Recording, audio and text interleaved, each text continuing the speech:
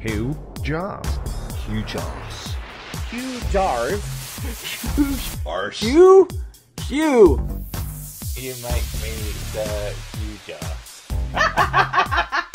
Good evening, Hugh Jars. Huge Jars. I love that name. Jars.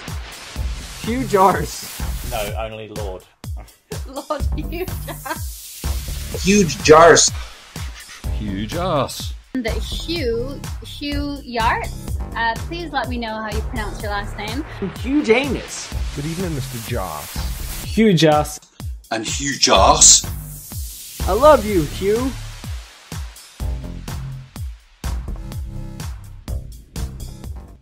Greetings and salutations, this is Hugh Jars. If you saw my last video, you'll know about my great observation in the Southern Hemisphere project, or GOSH for short. I've heard more than one flat earther say that they would change their minds if it could be shown that the stars looking south from the three non-Antarctic continents at the same time are the same. The reason why this is a flat earth killer is obvious when you look at the AE map, which is the preferred view of the flying pizza that most flirts believe in religiously. Australia and South America are on opposite sides of the world according to this map. So if we are living on a stationary frisbee under a rotating celestial sphere, then there's no way the stars looking south could possibly be the same on the three Southern Hemisphere continents. Unfortunately, to see stars, you need it to be nighttime. Reality interjects here and says that because of the tilt of the Earth's axis, the only time that it is night in all three places at the same time is around the longest night of the year, which is on June 21st. So for about a week either side of then, such an observation is possible. It will be just after sunset in South America, middle of the night in Southern Africa, and near sunrise in Western Australia. This difficulty is why it hasn't really been done before, and by Flurf logic, if it has never been done, that's because it's impossible. But if we do this observation, we should easily show that it is possible, and at least the Flurfs will no longer have that excuse. So to kill this flat earth idea, I'm asking for people in South America, Southern Africa and Western Australia to participate in the observation. The more observers that we have, the more indisputable the results. Not that Flurfs ever accept empirical results, but that doesn't matter. People who are too far gone are not our concern. We're worried about those who are on the fringe and who might go either way, but who are genuinely seeking the truth. If you think you can help, email me on hughjars1@gmail.com. But first, look at timeanddate.com.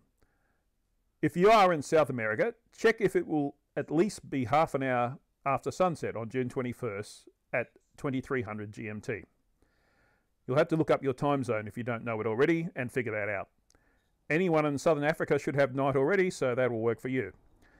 And if you are in Western Australia, make sure sunrise where you are on the 22nd is no earlier than 7 AM and preferably later. Perth sunrise is 7:17, for example, but Broome won't work because that's 6:22. The intention is to live stream what you see in each location, so it's clear that everyone is seeing the same thing at the same time, and hence we're once again killing flat Earth. To participate, you'll need a few things.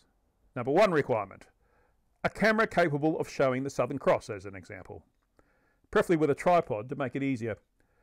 To test, go out any night and video the Southern Cross. If you can't see it in the resulting video, you might need to figure out access to a better device. Number two, download Discord if you haven't already, and connect with me so that I can tie your feed into the live stream. Number three requirement, a safe place to perform your observation, preferably away from city lights. I appreciate not all countries are as safe as mine, but that also disqualifies me from advising you how to manage that risk. So that's up to you to make decisions about. I don't want anyone putting themselves in danger for this. Number four requirement, a reliable internet connection. Last thing we need is a bad connection or lots of dropouts. If we don't have at least one person observing from each continent at the same time, then we really don't have enough data.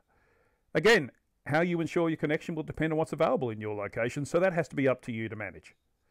Number five requirement, the ability to be outside at 2300 GMT on June 21st and a week or so either side of that. Because of the weather factor, we might start attempting this on June 14th and do it each night until we get it. This might mean you need to rearrange your schedules to be available. I think that covers it for now. Many thanks to all those who have already expressed interest. This is starting to get exciting. So what are you waiting for? Send me an email and let's kill the flat Earth together.